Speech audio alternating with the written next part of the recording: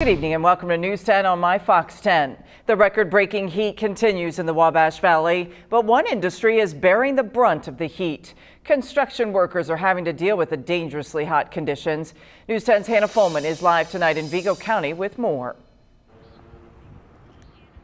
Patrice, even at 10 o'clock at night, it's still relatively hot out here. And during the day, those temperatures are even warmer.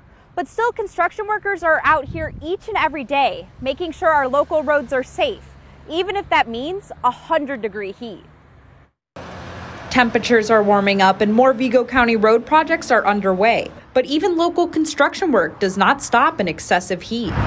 Just means we have to be a little more careful in the things we do. Larry Robbins is the Vigo County Highway Director. He says temperatures like these are not something completely out of the norm for construction workers. Highway employees work in all manner of environments out there, in the climate. So I mean, they work in the extreme heat and they work in the extreme cold. So they're kind of used to it. I wouldn't say they're used to it, but they know what they need to be doing on certain days like that. Robbins says they do safety reviews and training sessions several times each year, so everyone is extra prepared, especially in temperatures like these. But there are also ways to work around these rapidly rising temperatures, one of which includes the time of day you are working. Some people go to nighttime shifts, but a lot of people go to early morning shifts so they can get out there and beat the heat so they can get their job done. Other ways include taking more frequent breaks, using cooling pads, drinking more water, and most importantly, looking out for one another. Monitor your own situation as well as the people that you're working with. Make sure, if you see a guy kind of look dizzy or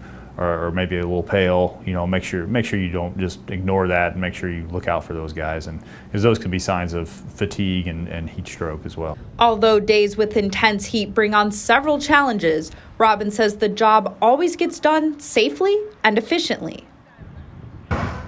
As of now, Robin says the road work should still be on schedule and there should be no delays. And if you happen to see or know a construction worker, make sure you thank them for all their hard work. Reporting live in Vigo County, Hannah Fulman, News 10.